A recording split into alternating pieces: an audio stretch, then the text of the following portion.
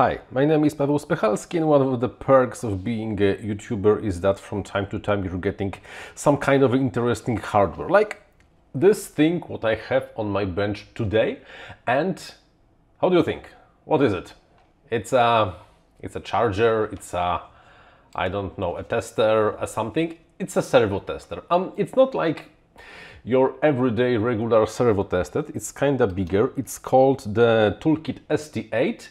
And to be honest, it's not only a servo tester, because yes, it is a servo tester. It has a potentiometer over here. It has a power input for your up to 6S LiPo over here. It has servo outputs. To be honest, it has 1, 2, 3, 4, and then one more 4. It has 4 servo outputs. So I can connect a servo like that to a device, and then I can enable this thing. And you see, if I move the potentiometer, then something is happening. Now, that's not all. Let me zoom in a little, because this thing really can do slightly more than just showing you if the servo is working by the moving of the potentiometer. You see this graph. This graph actually shows you how much current the servo is consuming. To be honest, I never really knew how much current a servo might be consuming, because right now it says that the servo was consuming almost half an ampere of the current. That's kinda more than usually you expect.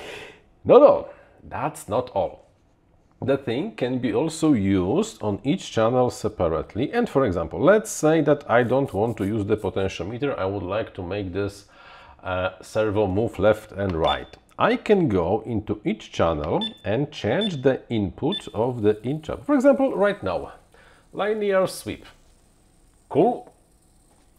If you have a big aeroplane and you want to check if the, for example, ailerons or the flaps are working smoothly, this is something you might be interested in, and still you have the current readouts on the channel. Not all. That's not all. One more time, that stuff can be used for slightly more things than just. Let me stop the internal. How to stop it? Yeah. Let me stop the internal, and right now we can try connecting this thing to a receiver I have over here, because this thing can also be used as the PWM, PPM and SBUS tester. If you are not sure if your receiver is working like you expect it to work, you can always get the ST8 and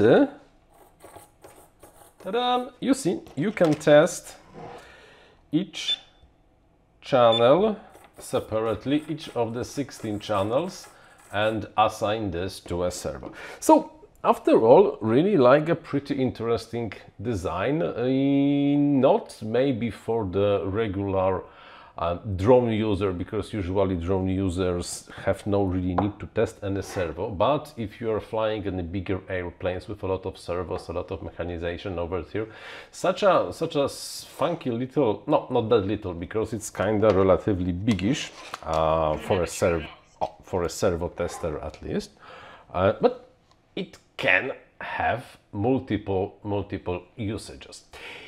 I only wish that honestly the thing was a few bucks cheaper, because it's not really super cheap.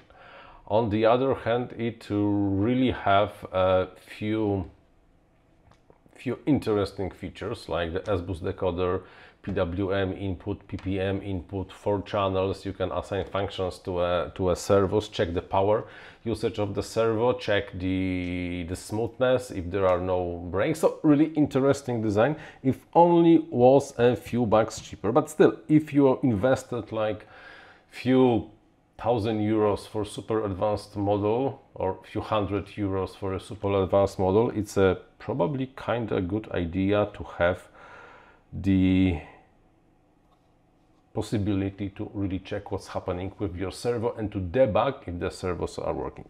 If I would have to find another problem with the device, it's that over here it also has the XT60 output, but I'm sorry, why this is the male plug?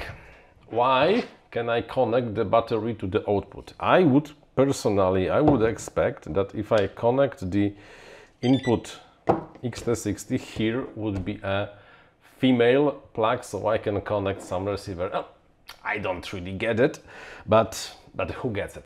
Oh, and by the way, we are ending.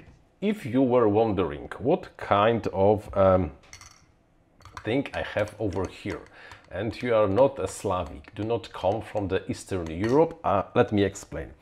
It's a very Slavic thing. In Poland it's called żur. It's a soup made from fermented cereal. In this very specific case, it's a soup made from fermented wheat flour.